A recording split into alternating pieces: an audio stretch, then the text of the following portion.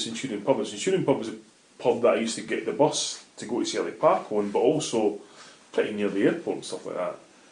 And now the Centurion pub at that time, it was actually a referee's pub back in the day, very, kind of well to do and whatever. I went into it on a Friday afternoon, say 4:30, 5 o'clock, and it was like a Saturday night. People were going crazy and jumping up and doing jukebox, horse racing's on the telly. What the fuck is going on here? What the hell is happening here? So I've picked the wrong venue. Bob appears and he just never. This is part of it actually. It never even occurred to him that there's people doing that because they carry this confidence. It's been bred into them. Right. No problem, no worries, nothing. Guys like us, we sitting there going, watching points, going, wait a minute, this could kick off at any time. He's sitting there going, so what if it does? Why does that bother me like? And so we chatted and stuff and built up the story, and so went to a crap Italian restaurant in Christopher that night and talked to Annie.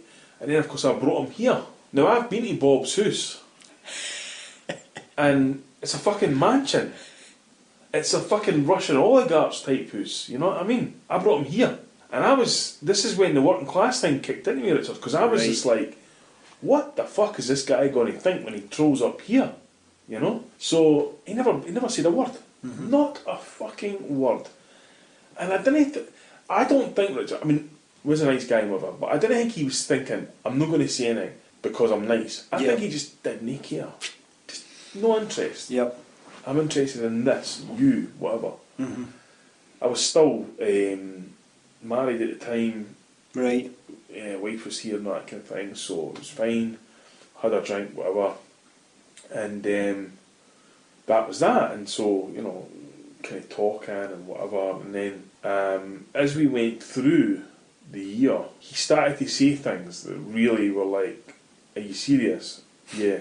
That he didn't really think were big things, even as a Celtic supporter, but that I knew were huge.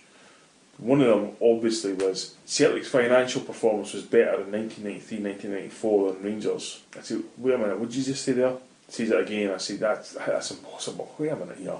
We almost went bankrupt. I was on Celtics for Change on the fucking outside the car park and I was boycotting games. I'm telling you, can you prove that? Yep.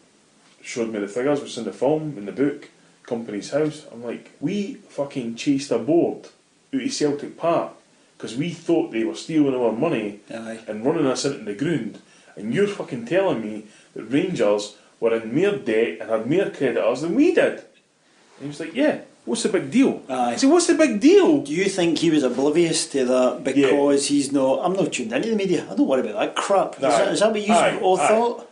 It just wasn't a big thing. His big thing was, you have to understand that there was this thing called the Edinburgh Establishment, upon which David Murray was at the top of the heap for many, many years and was able to use to propel Rangers to the top of Scottish football, try and get them to the top of European football, and absolutely try and destroy Celtic.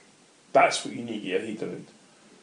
And of course, I'm like, well, hold on a minute here. The Edinburgh Establishment, I've never even heard, what does that even exist? And so, initially, the thing that I knew about cheating was the Asterisk, which was the Barry Bonds thing, which was kind of in the trailer, and that kind of thing. Had to establish that. And initially I'd said to him, this book should be, I said, the Asterisk, he said, aye, that's good, aye. I said, this should be called Celtic versus the Edinburgh Establishment. And he was like, no, it's the other way about. Celtic were against Celtic. I was like, oh, right, aye. Good point. And that kind of ties in with your dad's logic with the Celtic v Rangers thing, exactly. Getting things in the right order. Right, let's do that. So I was like, right, I need to go out and speak to him about this is what's going to go in the book. So we go to his house, he picks me up at the airport, we drive, and even then, Richard, I have to say, like, it was like late at night, he picked me up in Frankfurt, and off we drive into the Well Blue Yonder. And I must admit, I was thinking, anything could happen here. You know what I mean? And so we get to his house, which he built for his rubble. All right. It was nothing, and to his specifications, fucking amazing house. And he was like, I'll be honest with you, I've been having sleepless nights about this book. And I'm thinking, oh fuck, that's the last thing I need to hear now, like, you know what I mean? So after a long, because as I say, Bob was no the sort of guy that I'd ever be a friend of. You know, he's a Tory, certain views on things and argue like fuck about it. I mean, we did argue like fuck about it, that kind of thing. So he eventually was like, we agreed on we should take the mere titillating stuff out. There were certain things in it that didn't really add anything to the story, but were sort of titillating stuff, tabloid-esque stuff about certain people that were in it, like David Murray Jr.'s girlfriend and things like that. It meant absolutely nothing to the story, but I throw it in, because I was in the opinion that I throw it in, fuck them. No, see, it's going to take away, blah, blah. So eventually we agreed that, and then it was agreed, and there's another big aspect of the story which we couldn't put about because we couldn't stand up, which is in the e-book that's coming out, which was what that was all about, and that will be interesting to folk because a lot of it's been in the media since. And then lawyers got involved, because he had to make sure, because at his behest, because he had to keep the cover of anonymity there. Couldn't have too many things pointing at him, saying it must have been that bastard that said this. So, he kept repeating, these bastards are so litigious, if you see one thing and all that kind of thing. And eventually we got to a point where it was like, that's what we're going to have. Right. Then, of course, we were going to have mind maps in the book, as you know, and Q codes and all that kind of thing. Eventually we got out. And then I done an interview with Beyond the Waves and Graham in the September, and I started to drip out some of the information that was in the book, and it just went mental. Now, when did you become comfortable? Because there's Bob, gets in touch, Celtic connection, etc. Like he's off your head. I like he's to bits, but he's off your head. You're missing the point. And he throws stuff at you, and then he comes over, and then he sees you, and then he goes back, and maybe at that case he's like, oh, wait a minute, maybe I've kind of jumped in a bit without thinking here, I need to see my lawyer and stuff. That's for his side. You've been approached out the blue by a guy, and he's throwing it, right, what about this? What about that? Oh, and have a wee look at this document. How does that unfold for you, thinking, right, I need to check that, and then I'm going to have a look at this document? Do you know what I mean? When does it all click into place for you?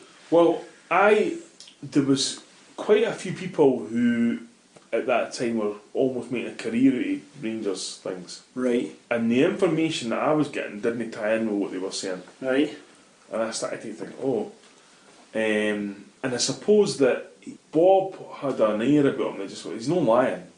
Right, okay, so was it more the human aspect, was it? Yeah. It's something you can't write down. And then therefore, everything I could ask him about stuff, he would tell me. Right. And then 2 months later that would come true, and I'd be okay. This guy knows what he's doing. The other aspect to it was that, I was 16 in 1990. So when I was properly growing up in pubs and stuff like that, I was right in the midst of their 9 in a row, and I suffered massively at that point, as we all did. I never missed a Celtic game. In the entire time Rangers won 9 in a row, I never missed one Celtic game, and suffered for it. Every time I went to the pub and all that kind of thing. And the question that was asked to me at the start of it, through it, and especially when I was getting threats and all that kind of thing, was, why do you bother putting yourself through it? And it reminds me of, I don't know if you've ever seen it, Richard, the programme that Alan Clark done called The Firm, with Gary Oldman. Oh, he plays the West Ham casual. Aye. And his wife is giving him this, why do you do this, why do you do that? And he's joking away, which is what I do all the time, joke away. And then he turned round and he just says to her, I have told you, I have just got to have him! Talking about his enemy, and that's what it became like for me for David Murray. Right. Now, as the project rolled out at that point, before the actual book comes out, I realised that what Bob was saying to me was, Murray's coming back. Right. He is coming back, and this is how he's going to come back. What you've heard, this is a Carluke's project. It talks about the Green Belt in Edinburgh. If this guy gets us through, he's coming back, he's gone back to Rangers, everything's going to be the same again, and that's how it. So quickly I realised that what he was saying to me, and what I realised was that our goal was to stop that. Some of the stuff I've detailed in the ebook that's coming out, in terms, this house here was, the post came to the door, so it's going to get blown up in 2 days. I had to go up to Aberdeen, my mate Sam. Folk tried to run me over in a car, bullets in the post, all that kind of thing happened. And I never even mentioned it, as I say, a detail in the book, I never mentioned Maestert on it. And people always think that it was all about abuse and it was all about threats. And yeah, that's prevalent, and yeah, it happens. And yeah, that's the reason why I haven't been able to reveal the location of the premiere. Because if I did, scumbags, if they get it, would try and destroy it. Correct. That's how it happens. And you never know, you're talking about 400 people here over 2 days. Aye. One name person just go, oh, it's there, and that's it, finished. But I'm telling you, Richard, the opulent significance for the good stuff. The good stuff has been phenomenal. Excellent.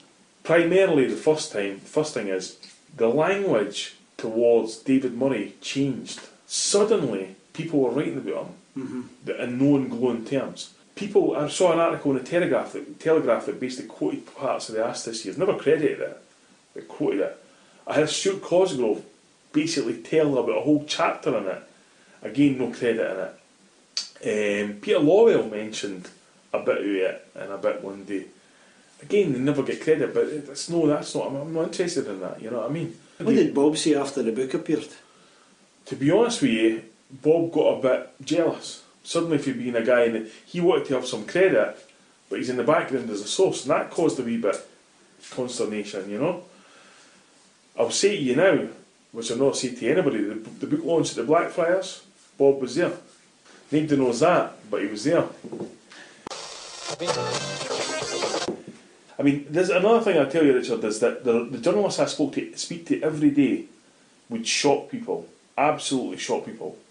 And especially with some of the things they've done for me. You would never believe it. Never believe it. One of them's one of the biggest moaning face cunts in the world on Twitter. There's a clue. Who's done incredible things for me. But I spoke to them about that, sources. And they gave me advice about how. Glenn Gibbons gave me a lot of advice. God rest him. God rest him indeed. Because Glenn Gibbons got in touch with me and was like, fucking hell, this is a bit heavy duty and all that kind of thing. And he told me who to trust and not who to trust. Right. And a few people who still sidle up to me now as journalists, who like to put themselves out there as man of the people.